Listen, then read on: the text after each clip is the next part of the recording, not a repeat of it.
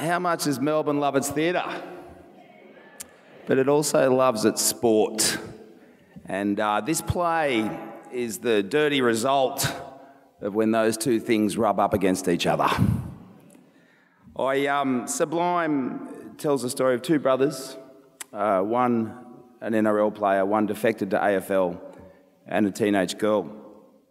It's about NRL versus AFL. It's about the beautiful hatred between Melbourne and Sydney.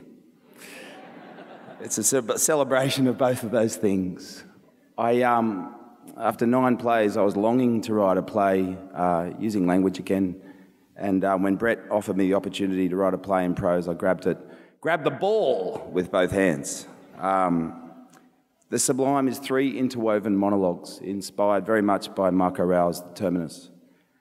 It explores sport, sex, and violence in the media.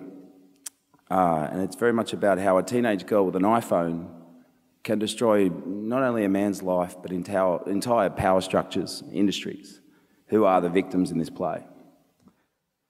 We get access to our athletes through their media personas these days, and I wanted to write a play that rips them away, and we get not only access to the athlete, but the human being, the very primal human being. Who are these people?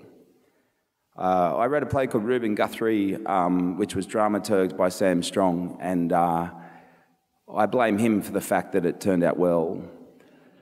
And I've been yearning to work with him again, so it's great to have him direct this piece for you next September.